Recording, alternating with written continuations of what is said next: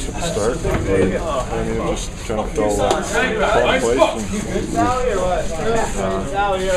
In the second period, we didn't help.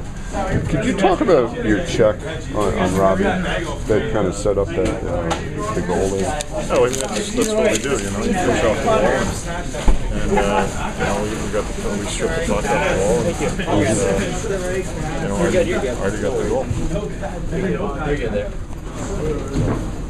When were you not nervous? Right after the first part of the first period, or Probably the second shift into it in the first period. Warmless was a bit strange, but that's all right. How about Gabby? I mean, did he look any different today, or was that? I mean, because he said it would be an emotional and a nerve. Could you sense that?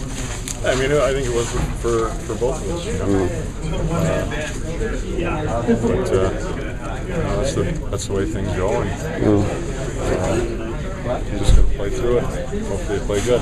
is it sort of something that you got out of the way now, or now do you feel more like a Ranger and less like somebody that played in the Wild, or how would you assess, you know, how you feel now? Yeah, I mean, obviously it felt good. You know, I was a bit nervous coming in, and like I said, warm-up was a bit weird, a bit strange, and a couple of shots were nervous. But then after that, I just kind of rolled with it, you know, because I mean, the nervousness obviously was. I've never warmed up in that end. I've never been in this dressing room since I've been here, not even in camp. So, do you think a morning skate would have added to or lessened the nerves? I might have lessened it, but you know, we got in pretty late. So. It was going in, and then it started sailing.